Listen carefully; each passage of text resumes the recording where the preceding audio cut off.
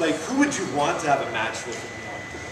You know, man, my hero is Anderson Silva, and I would just love to spar with him and learn. You know what I mean? And I'm not afraid to fight anyone. I just think it's fun, but it's just he's like my hero. You know what I mean? He's like my superhero at the UFC. That's great, man. That's I got a tattoo on my foot. Muay Thai camp. It's bumblebee on my foot, so I got it from him.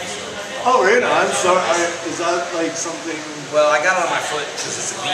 Yeah. So I thought if I kick someone, they can feel the bee sting. I thought if I elbow someone, they can see a spider.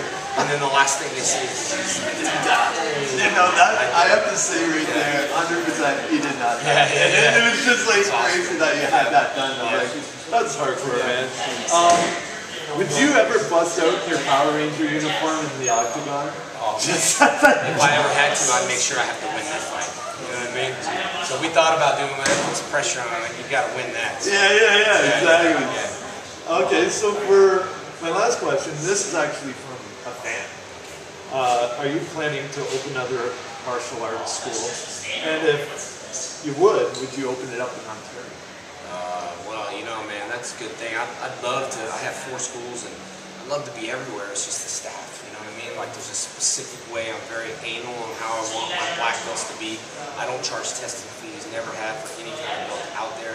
I don't charge anything. My black belt test is 12 hours, and it's it's finding the right people to uphold the high standards of what I'm all about. Never wanted to sell out, never will sell out.